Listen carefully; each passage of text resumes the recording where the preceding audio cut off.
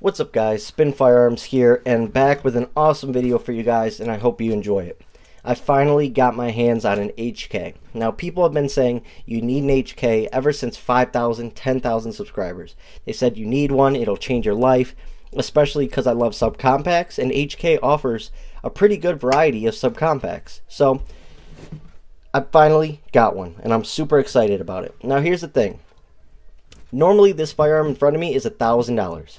I got it for $500, and if you follow my channel, you'll see that I posted it on the community tab, and then I took it down, of course, because YouTube gets on you about that. But I posted in the community tab saying it's on sale on Palmetto State Armory for $500 off. Now it is in 40 Smith & Wesson, so that's probably a big reason why. But before we get started, hit the like button, drop a comment down below, subscribe, tell me your experiences with HK, what you carry today, what kind of holster, what kind of ammo.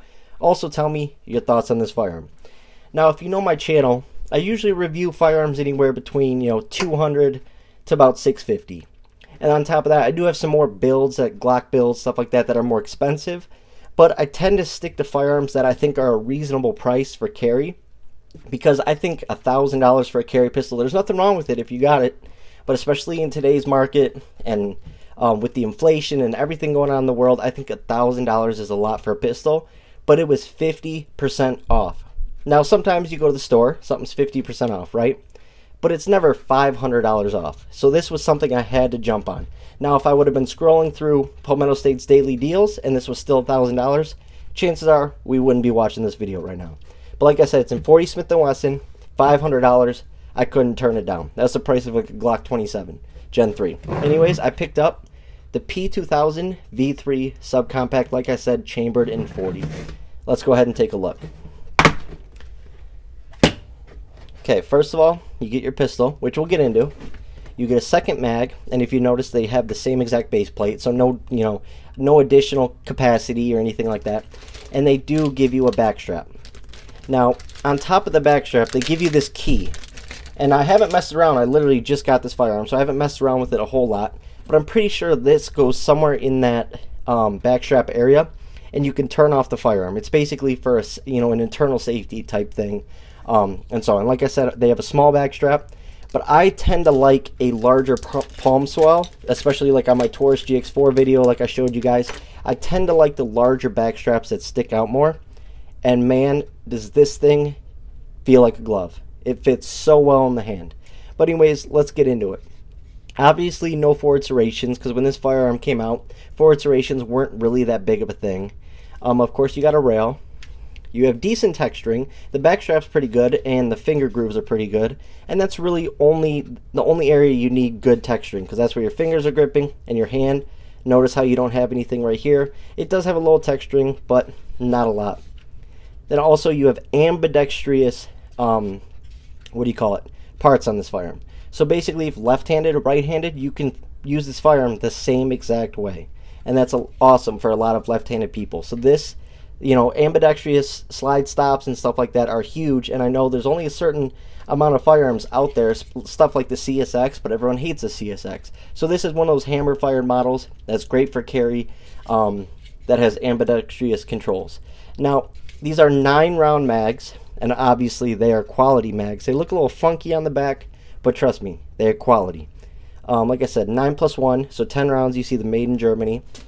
10 rounds in a setup like this, just fine with me. Like I always say over here on this channel, I'm fine with 6+1, 7+1, all the way up to 15+1 is normally what I carry, somewhere in between there, depending. Like right now, I just came home from work, and I'm carrying a 7+1 setup, a 357 SIG. That literally just came out of the holster, Blacksmith Tactical V2 holster.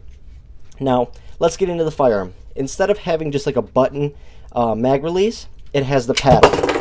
That's something that I'm going to have to get used to. I know the old Walthers and stuff like that had it on there, and some other firearms do. That's one of the things that's European design that I'm going to have to get used to. Because sometimes when I go to reach, since I've gotten home and have been messing around with it, I've noticed sometimes I can't do it. And so I'm just going to have to perfect my technique and really work with a pistol, which is how it should be anyways. You should always adapt and really work to learn your firearm, the insides and outs, really get to know it. That way you are the best with it. Now, obviously the firearm is clear. I literally just picked it up. Just started messing with it. Notice how it's, hammer fired, right?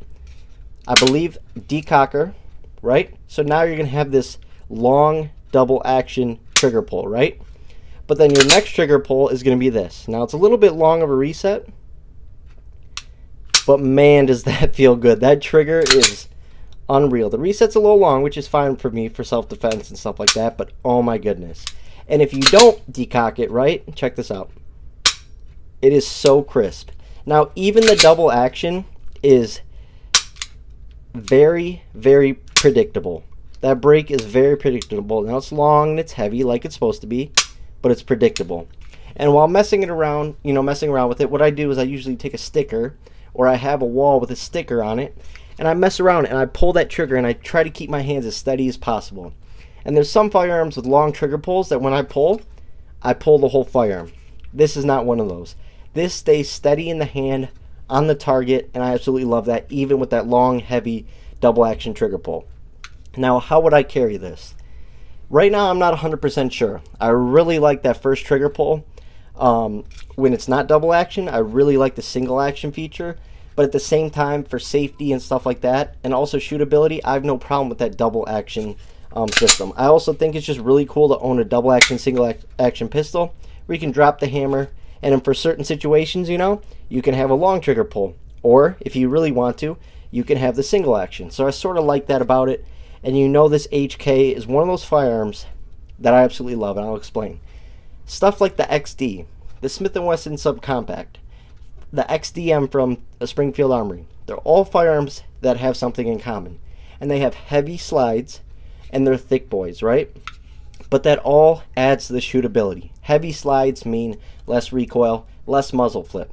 And so I already know this is going to be a sweet shooter. Now, I've shot its brother, the VP9 Subcompact, and I absolutely loved it. But like I said, this deal came around, so why not? I had to go for it. And if we all know and have heard the stories of HK running 100,000 rounds, 120,000 rounds without parts breakages, sometimes 200,000 rounds, some crazy numbers, and they're just as reliable as can be. Now, do they stay current with the market? No, they don't. But that's not a big deal, because what you're paying for is absolute reliability and an amazing, amazing firearm. Now, like I said, I'll keep you guys updated on deals. If I ever see that deal again, I'll let you guys know, because right now I feel like I just got an amazing firearm for, you know, the price of a Glock. And it has a lot of features that a Glock doesn't.